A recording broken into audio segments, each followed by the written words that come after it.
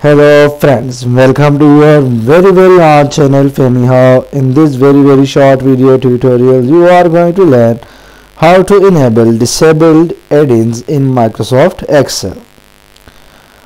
Friends, sometimes we mistakenly disable some add-ins, or without our will or by any sudden click our add-in becomes disabled.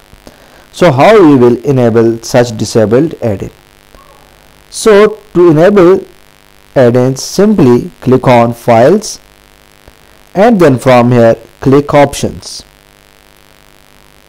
and then in this bar you can see an option Add-ins. Click Add-ins and then at the bottom you can see Manage, and click this down arrow and click Disabled Items. Now click Go.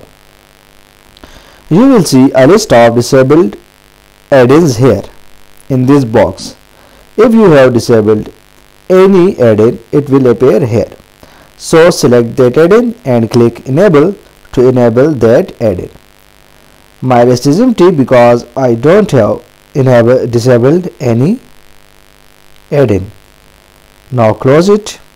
If you can't find anything here, then simply again click this down arrow and in Excel add-ins select the Excel add-ins and click Go. You will see some add-ins here, and if you want to enable add-in, simply check this box and then click OK. Your add-in will be enabled.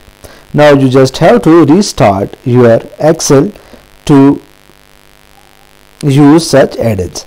So friends, I hope you have learned the way to enable disabled add-ins in Microsoft Excel.